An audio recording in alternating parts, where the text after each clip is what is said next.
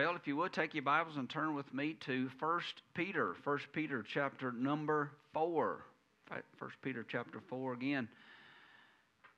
Moving toward the Lord, I trust. Moving toward the Lord. I found out one thing about trying to live a life, a spirit-filled life.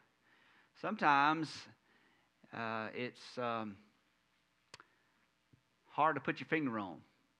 I've said it many times. If you cannot explain it, sometimes that's the Lord.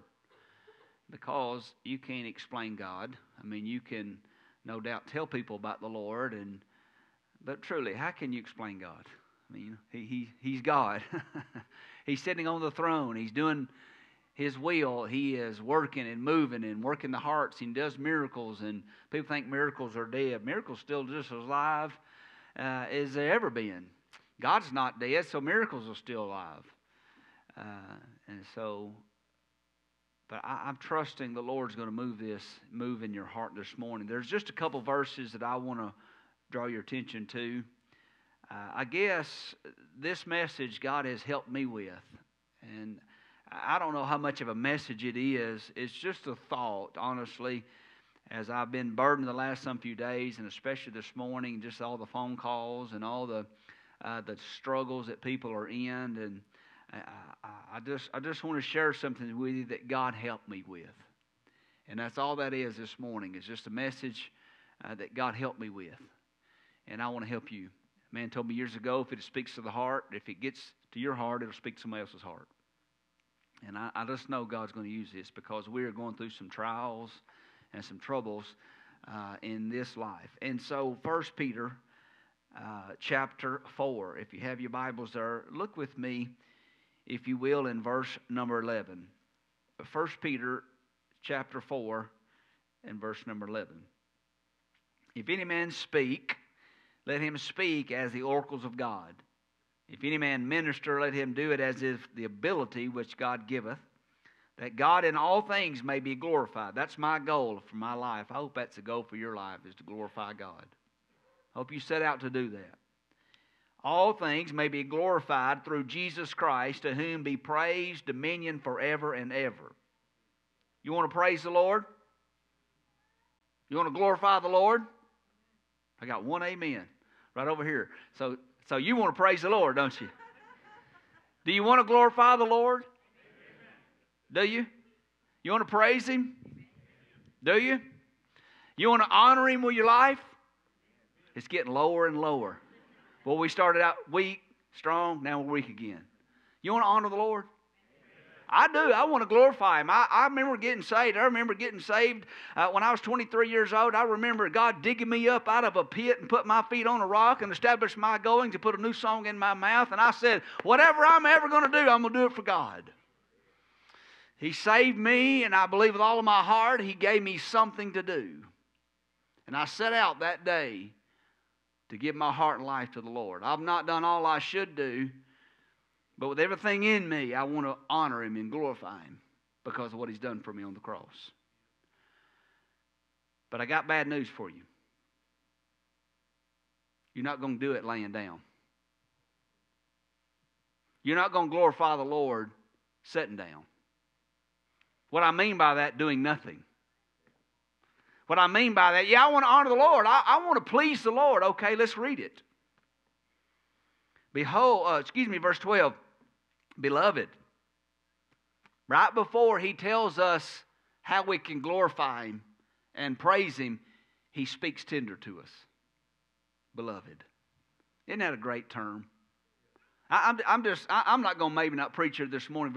I probably will, but I'm just going to give you what God's speaking to my heart. I read that this morning. He called me beloved.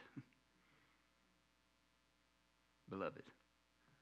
When your sweetie talks to you, it does something, doesn't it? You got little words, little phrases, little nicknames, little whatever. I told the story. I went across the guy one time, and he called his wife a heifer. And I spun around. I said, you ought to be ashamed of yourself. He said, oh, no, those are flirting words. I said, I'm going to ask her next time I see her. It made me mad. Called his wife a heifer.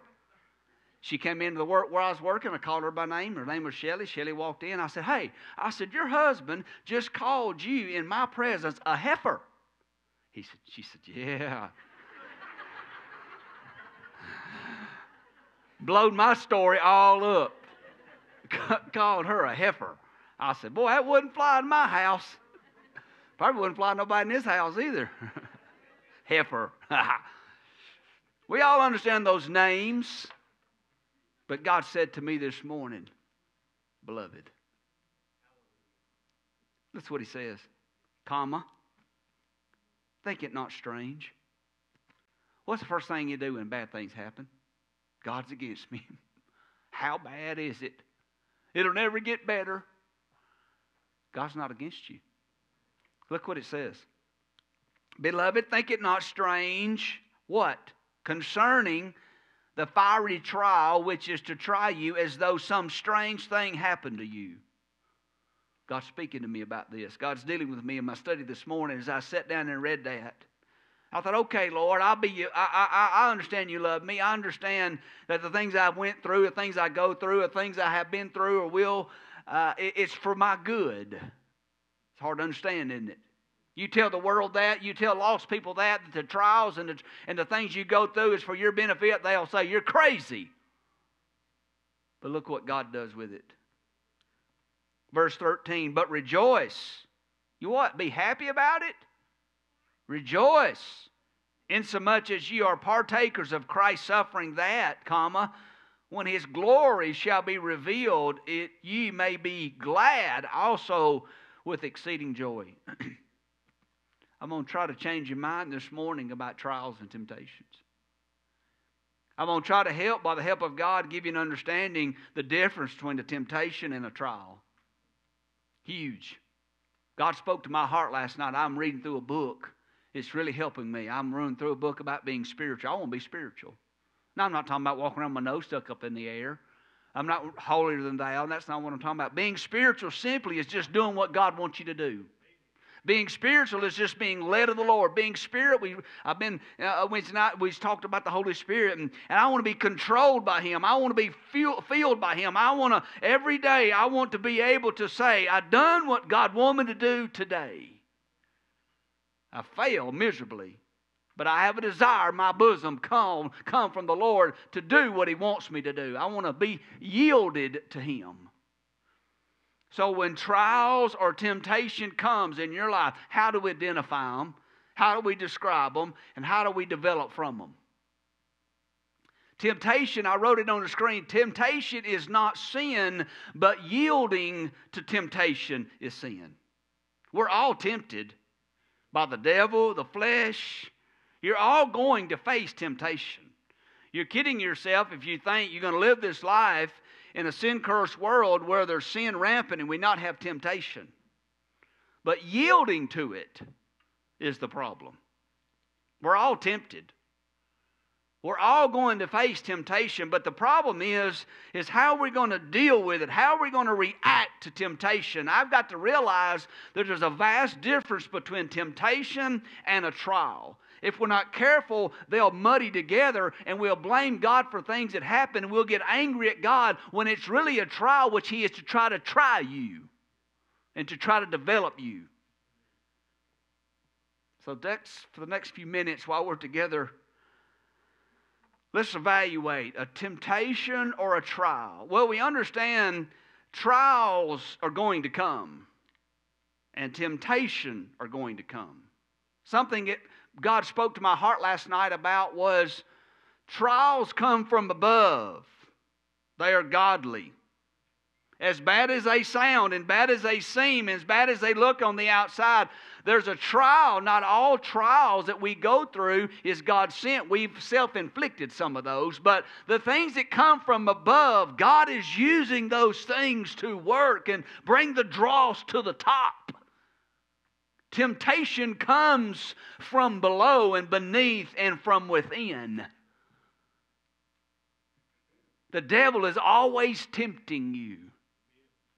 And something staggered me last night in my study as I read to my wife. I was sitting there and just reading and meditating on today and trying to get ready for today. And my Sunday usually starts on Thursday, but it really gets started on Saturday. And I'm really concentrating and asking again. And last night, God done something in my heart that I had not seen.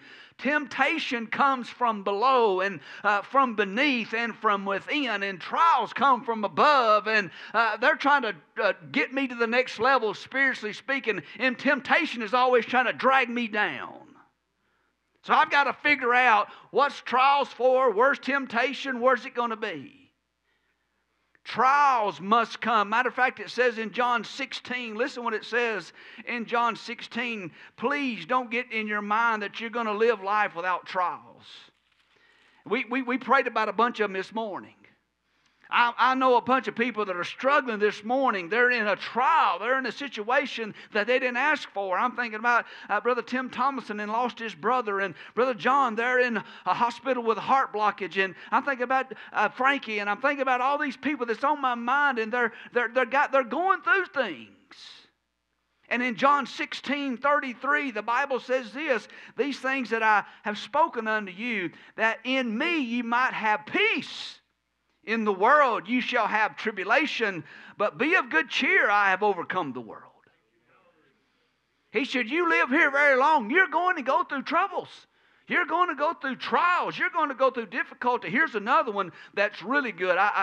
This verse came to my mind, and I really want to share it with you in 2 Corinthians chapter 4. Listen to this verse. It's a powerful verse. 2 Corinthians 4 and verse number 8. We are troubled on every side, yet not distressed. We are perplexed, but yet not in despair. Persecuted, but not forsaken. Cast down, but not destroyed. Always bearing about in the body of the dying of the Lord Jesus, and the life also of Jesus might be made manifest in our body. He is working, and the trials that you're going through, He's trying to get you to be like Christ.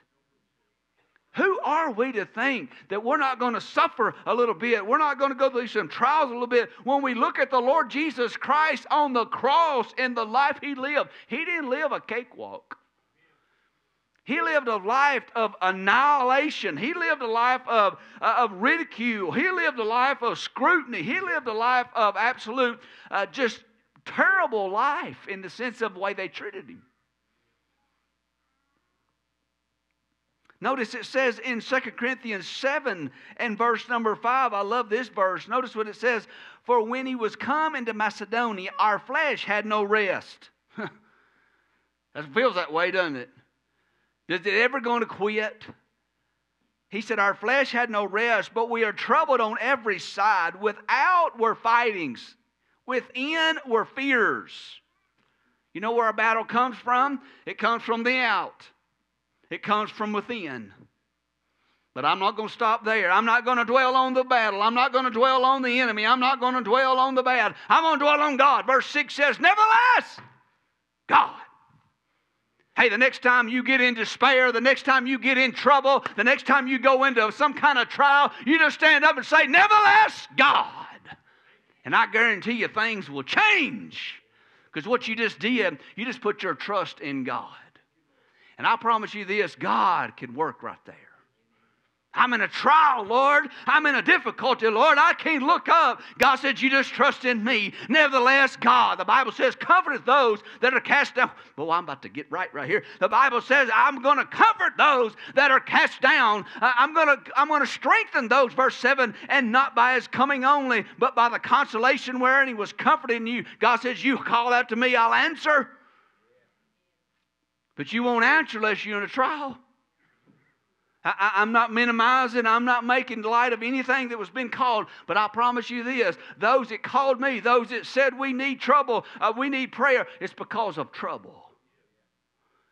Now, I didn't have anybody call me and say, pray for me, preacher.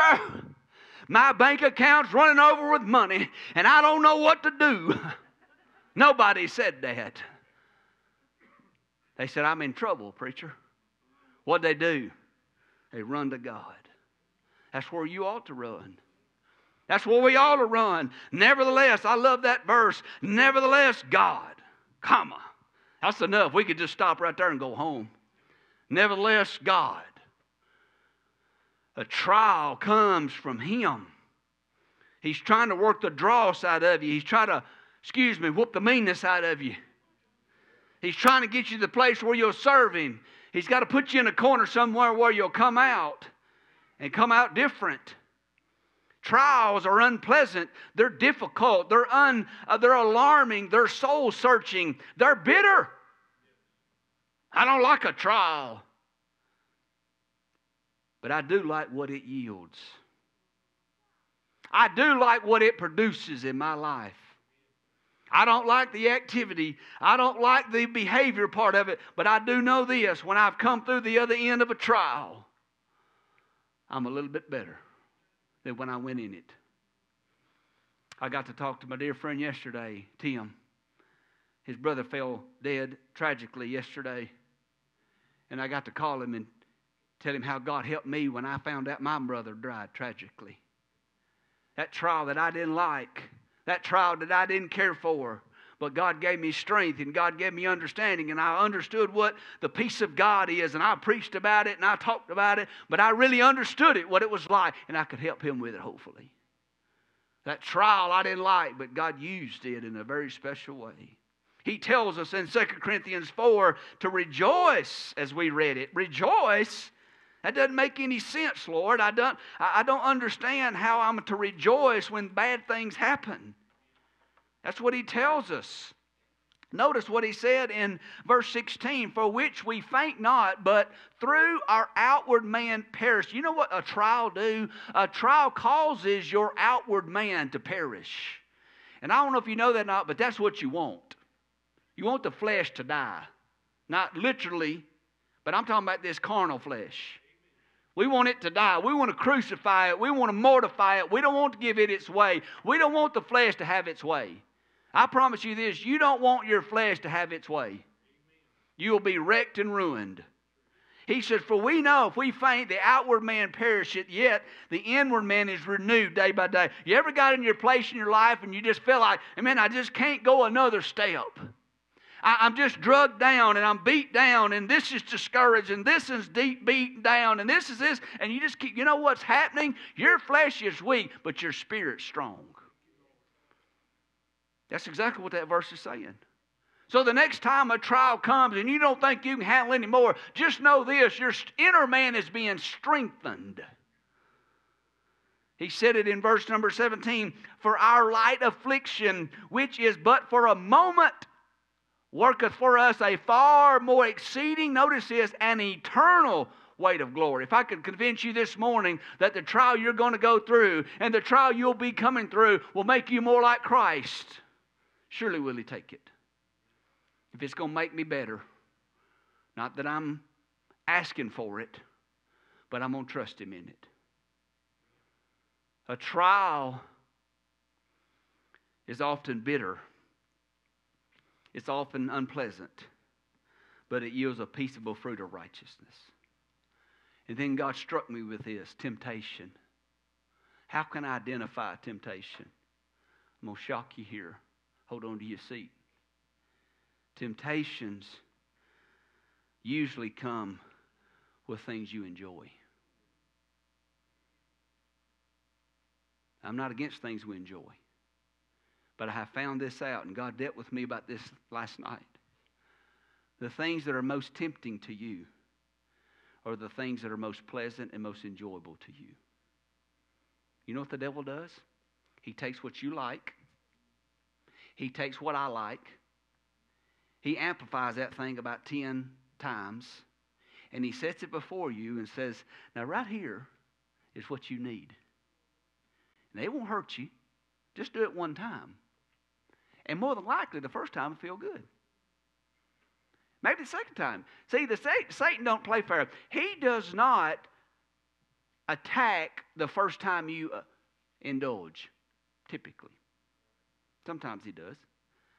But if he can lure you into some temptation that you like, if he can lure you into that particular episode of life, and you put your guard down and you let the flesh have its way, you have fallen into that temptation, and all of a sudden it's like quicksand. You cannot get out of it.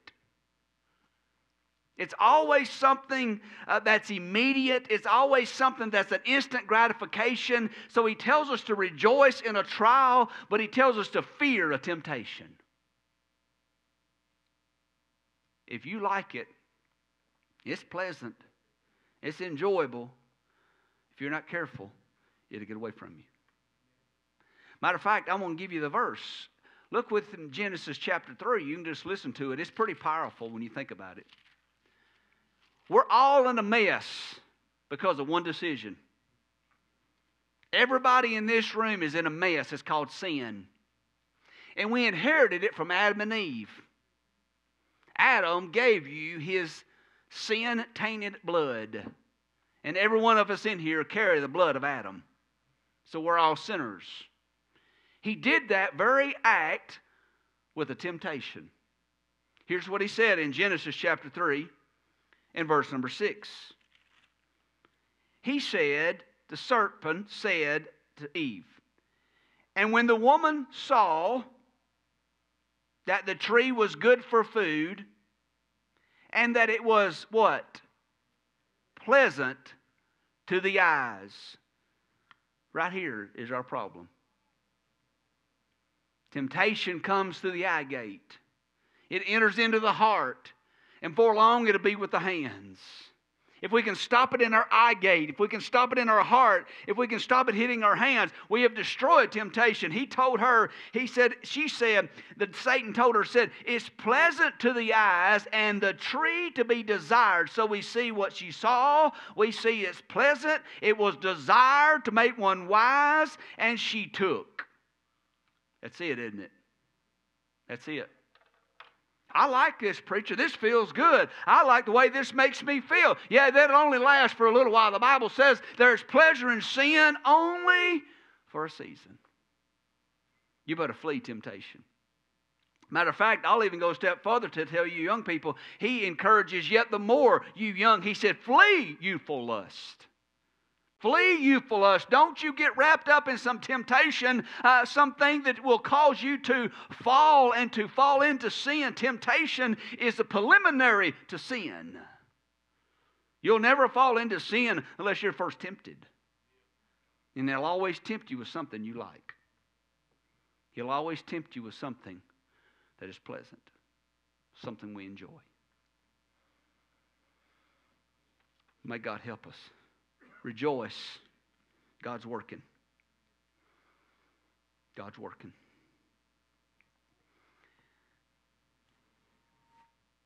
Rejoice.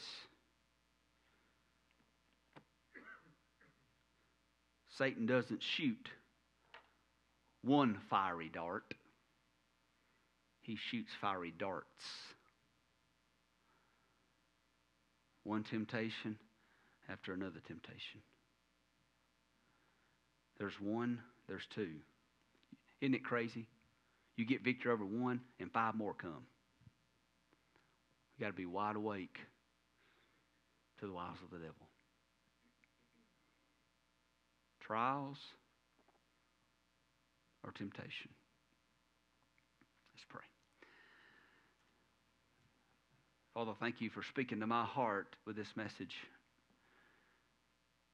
Lord, I trust the Holy Spirit would take this and apply it to the hearts of those listening. Lord, I pray for the young people that's in this room that are tempted, sometimes way above measure. They need your strength. I pray that you would give them courage and strength to avoid that temptation. Lord, I pray for those that's in this room that are going through trials. We heard a bunch of them this morning going through trials.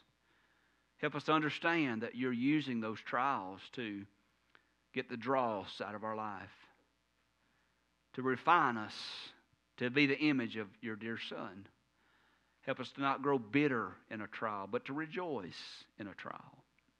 To understand and to realize that a trial that we're going through is something you're using to cause us to grow closer to you. And to flee fornication, to flee temptation, to flee the things that is so before us. Do that work I cannot do, Lord. I plead with you in Jesus' name. Trial or temptation, which one are you in? You're probably in one or the other, or maybe both. If you're in a trial, don't get bitter at God. If you're in a trial, nevertheless, God. Nevertheless, God. If you're facing temptation, don't succumb to it. Don't succumb to it. Don't give in to it. It'll wreck you. It'll ruin you. How many stories can we tell? How many people do we know that fell to temptation? Let it overtake them. Maybe as we're sitting here quietly, just for a minute, we'll conclude, just for a minute, but Brother Daniel, sing a verse of this. Let God work.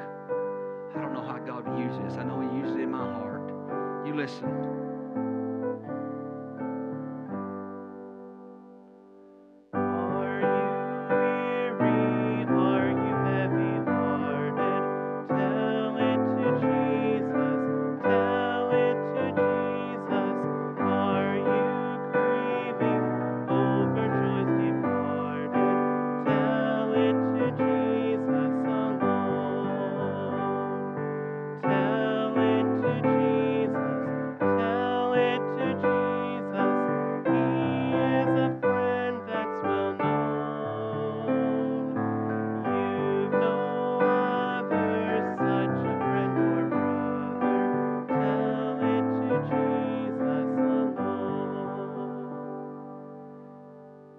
He just really wants you to talk to Him.